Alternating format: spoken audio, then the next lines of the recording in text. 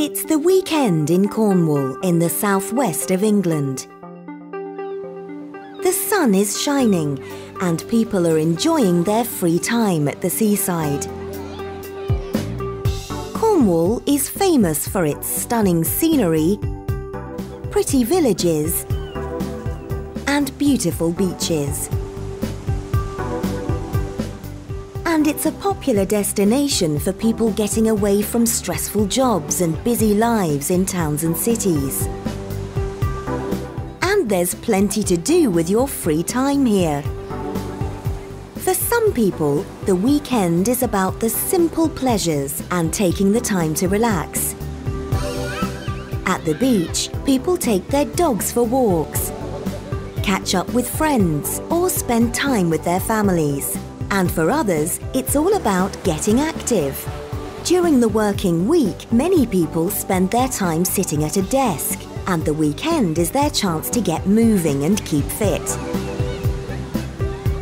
You can be a successful accountant during the week and a passionate surfer at the weekend. All you need is a wetsuit, a board, and perhaps a few surfing lessons first. The beaches are full of enthusiastic sportsmen and women. All you need is a ball, a bat, and a group of friends. You can go for a swim, or perhaps explore the coastline by kayak. The more adventurous can even try to catch some fish for dinner. But while the sea and coastline are beautiful, they can also be treacherous, with strong currents and unpredictable weather conditions. Every year, thousands of people get into difficulty on the coast, and it's not just the holidaymakers who are at risk. For people like the commercial fishermen who work along the coastline, the sea is a place of work, and it's a dangerous workplace. Fishermen work long hours and are paid very little for doing the most dangerous job in the UK. They are 50 times more likely to die at work than people with other jobs.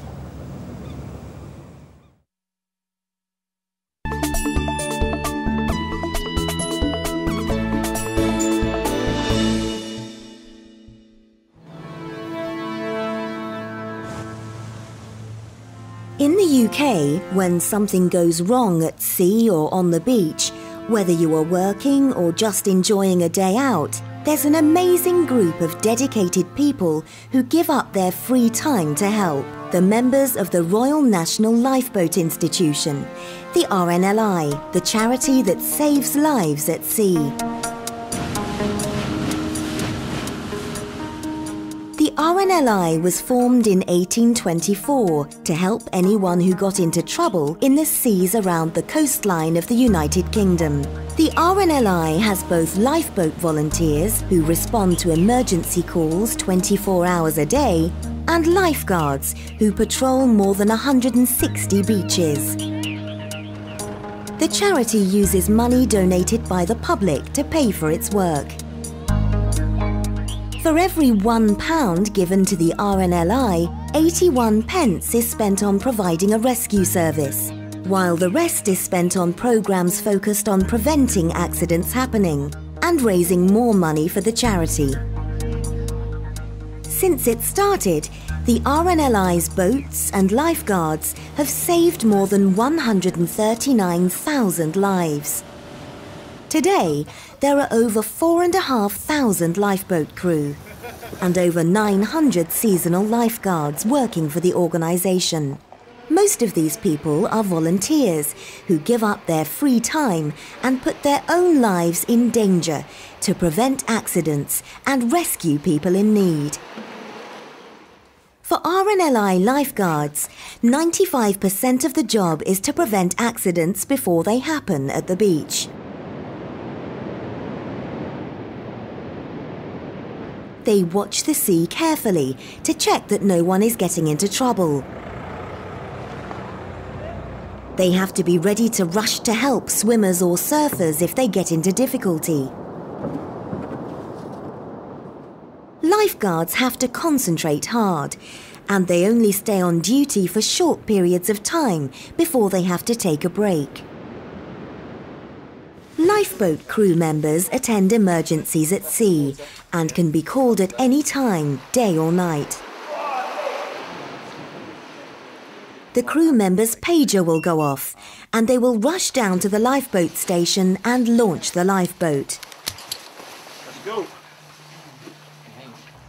They have to spend many hours of their own time to become highly skilled and efficient lifesavers.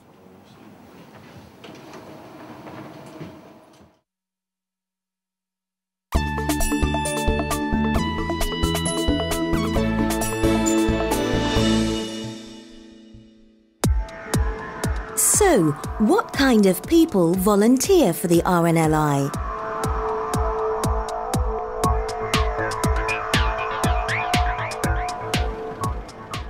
Robin Howell is a senior lifeguard on Perranporth Beach in Cornwall.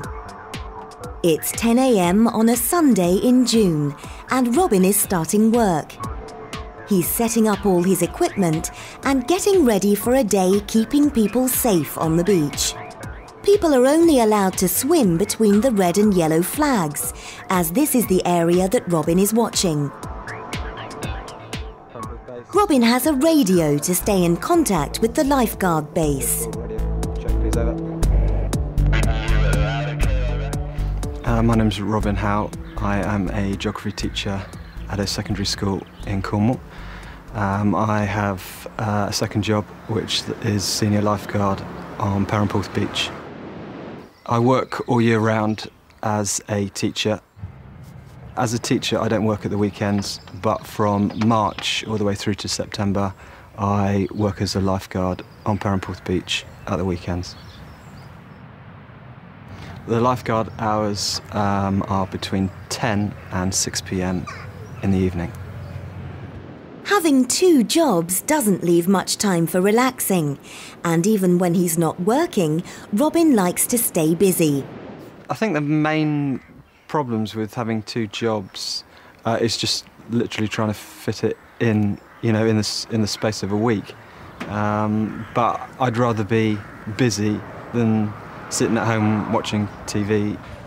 I mean, in my free time, I try and do as much as possible. There's not a lot of free time. But I'm doing a master's in film and I try and do as much sport as possible. I swim in the mornings at 6:30, but I also try and do some running and I go to a yoga class once a week as well. And like all the busy people who work for the RNLI, Robin does two jobs because he loves them both. I have two jobs because I love both of them. I love the lifeguarding because it's outside, it's very physical, and I love the teaching because I just like the interaction with the pupils and the fact that I can try and make a difference to their education.